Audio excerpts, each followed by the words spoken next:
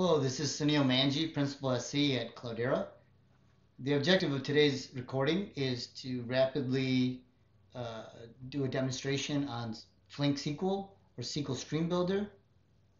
And those of you that need access to SQL Stream Builder, there's two ways of going about it. One is through Cloudera Data Hub, which is right here. Or if you want to simply download this to your laptop or to any machine, you can go to the CSA Community Edition. It's free. You download it and you can run anything I'm going to talk about today. You can run there. So the demonstration is to rapidly run an observability use case. For example, observability like fraud detection. And oftentimes as developers, before we go and over-invest in a certain technology, we want to prototype it. We want to play with it, right? And that's essentially what I'm trying to get at here is providing some assets, getting access to CSA community, and run the demonstration. I give you all the artifacts, and then you can play with it from there.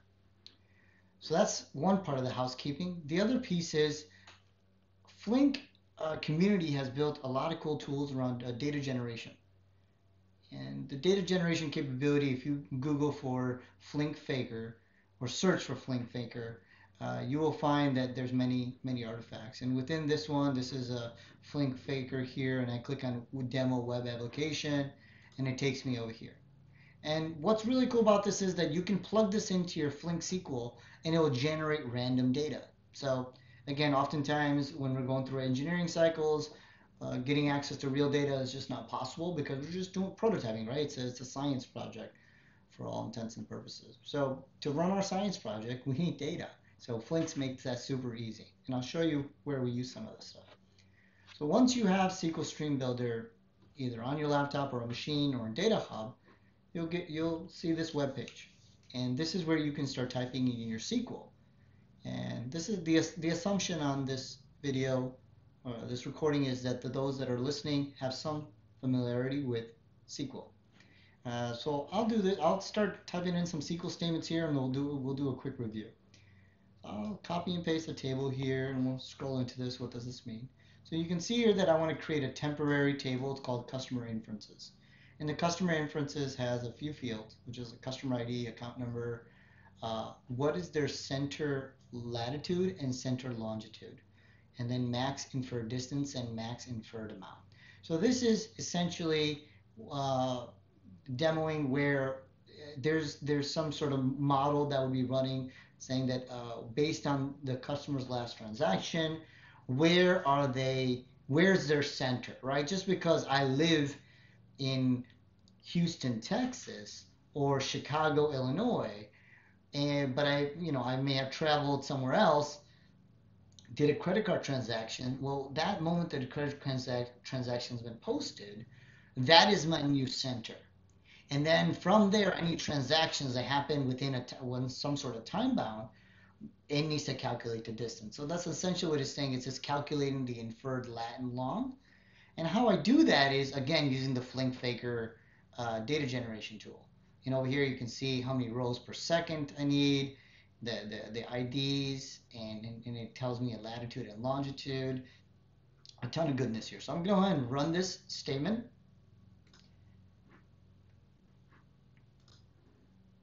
And the table has generated successfully. So I'll create another table. Click on New Job at the top. Copy and paste my second table here. And here, this is credit card charges. So what is credit card charges? This is the charges that are coming in real time. And we have the customer ID, the lat and long. This is the lat and long of where the transaction posted, the location, and the charge amount. And again, the Flink Faker tool does a great job of generating the data. You can see here that I'm generating a number between 1 and 1,000, lat and long, the location, and then the charge amount. I'm going to go ahead and run this as well. And it has created successfully. So nothing special here. Just the cool thing about this is Flink is able to generate all the data for me. So at this point, what I want to do next is join those two tables, right? We have streaming data coming in for credit card transactions, right? Which is the CC charges, which is streaming data.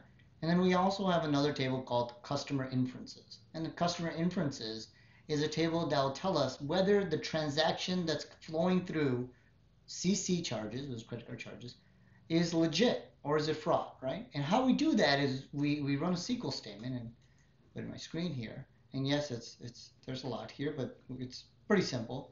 What I do is I basically join the credit card table, charges table, to the customer inferences table. I join on customer ID and customer ID. And then I basically take a look at the distance, and I determine if the distance, or if the charge amount is greater than the inferred charge amount, right? So uh, in the inferred charge amount is basically, we take a look at what is the historically, what has this individual customer purchased, and is it large, and based on, certain count figures, right? We're kind of manipulating the data here because it's a faker. And then the other thing we look at is distance. And I think this is pretty cool. So this particular SQL statement, as you can see, Flink SQL is quite robust in its SQL support. It's calculating the distance. So it's basically saying where the distance, the computer distance center is of the customer, and then relate it to where the credit card transaction came in. Look at the distance, and if the distance is too far, then something's wrong. So for example, if I posted a transaction in Chicago, Illinois, and then 10 minutes later I did another transaction in New York, well, there's no way that that's possibly happening, right? So we're looking at some max inferred distance, like how far can Sunil go within a certain time bound, right? So that's essentially what we're doing here. I'm going to go ahead and run this SQL, and what this will provide us is it will crunch through the credit card transactions, and anytime it finds that either the max amount or the inferred distance is beyond this, beyond something that's within an acceptable bound, it'll flag it as a fraud transaction. So now data is flowing through, and it's slowly finding fraud transactions as they stream in. I'm going to stop the stream so we can go or stop the analytic. One of the things that I really like about this is what I call unsupervised analytics, or unsupervised observability. You don't have to monitor this or constantly run SQL to determine where are your fraud transactions. This is constantly running, right? These transactions. So think of this as the transaction is posted, we can have the sync, or where this transaction is posted, into Kafka, for example. Or we can have it alerted to some application that this is fraud. So why I call this unsupervised is there doesn't have to be, there's no need for an individual to constantly run this query. Flink does that for you. So let's stop this query and take a look at the results. So you can see here that I'm going to pick on this transaction. This is the account number, the charge amount, and the distance. And what it's saying is that the max inferred distance that this individual could go is 9,600 miles. And the distance here is 29, so that's okay. That's not fraud based on distance, but it says the max inferred amount is 8426, which and the actual charge amount is 9786, which means that we flagged as a charge because within our model we found that this charge amount is greater than what we've accepted as a bound. Let's take a look at another distance one. So this is an interesting one right here. We'll pick on this transaction. The charge amount is 4209 and the distance is 7060.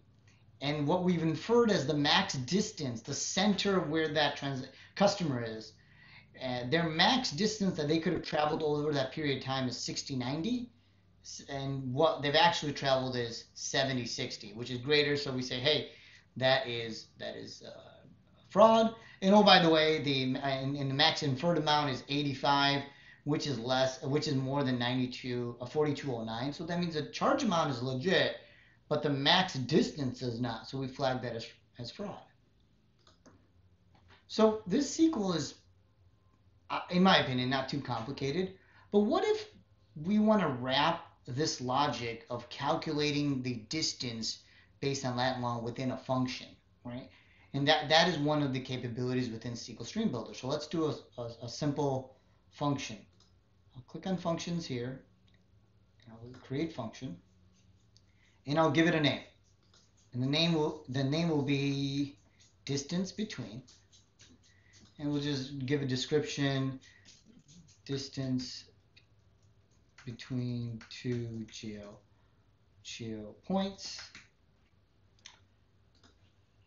JavaScript is totally fine. And in my example, I have the output returning as a float, because that's the distance between the 2 points.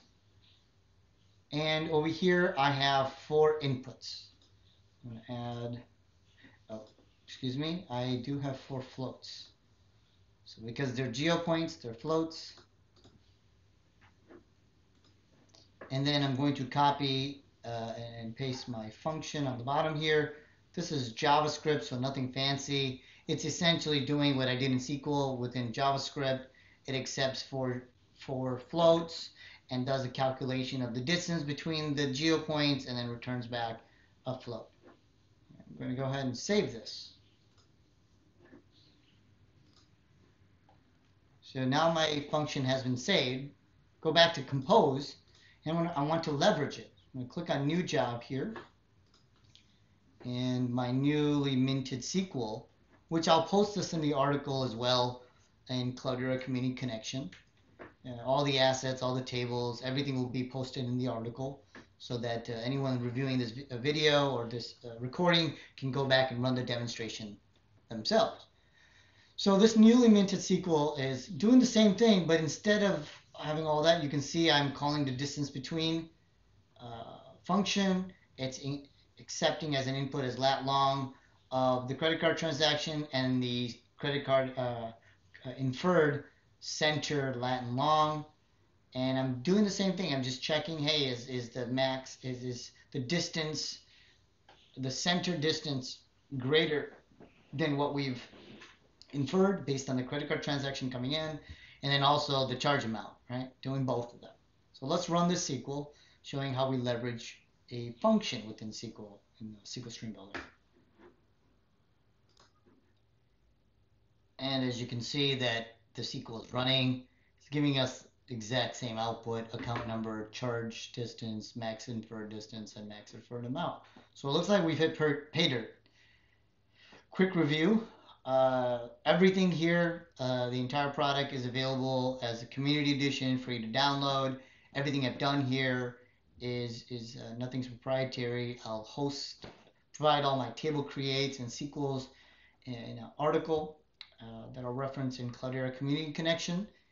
And what we essentially did is we took a table that calculates center based on geolocation and also calculates the max amount that a customer could theoretically charge.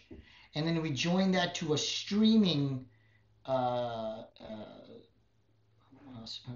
stream where it has credit card transactions live coming through, and we join that together to find out if the center, based on the center where the customer's last transaction was, if it's out of bounds or out of scope of what they could have possibly done. So again, Sunil in Chicago, Illinois, and then 10 minutes later making a charge in New York, it's probably not possible. As long as it is me, then it will flag that as fraud. Thanks for listening.